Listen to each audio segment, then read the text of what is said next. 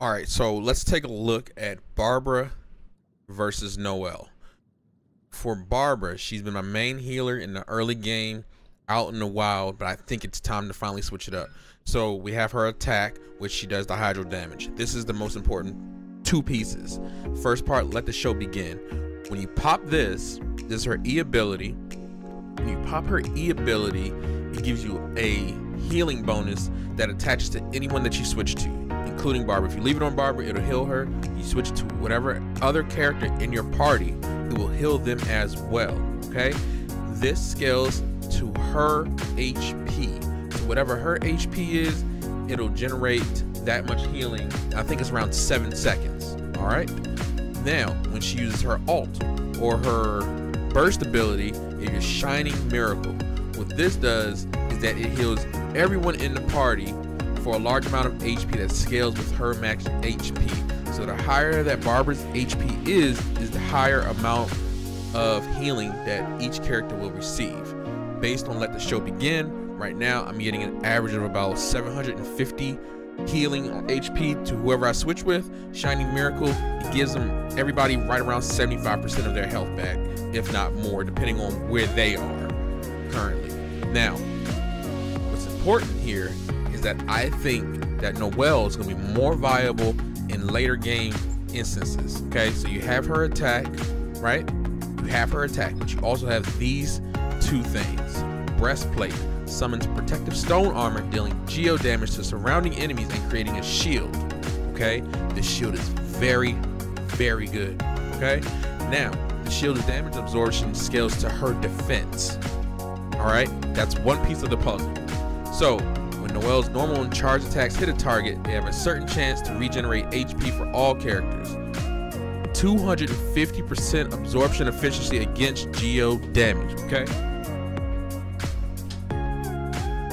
so the amount of HP healed when regeneration is triggered scales based on her defense. Okay, and then we have this, which is another attacking move from her.